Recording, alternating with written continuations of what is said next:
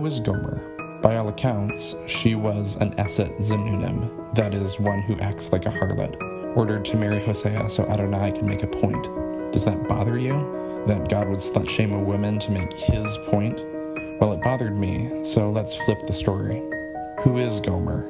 A strong, powerful woman. To act like a harlot was one who had agency over her body, one who was not controlled by the patriarchy and made systems of male dominance come crawling back on their knees.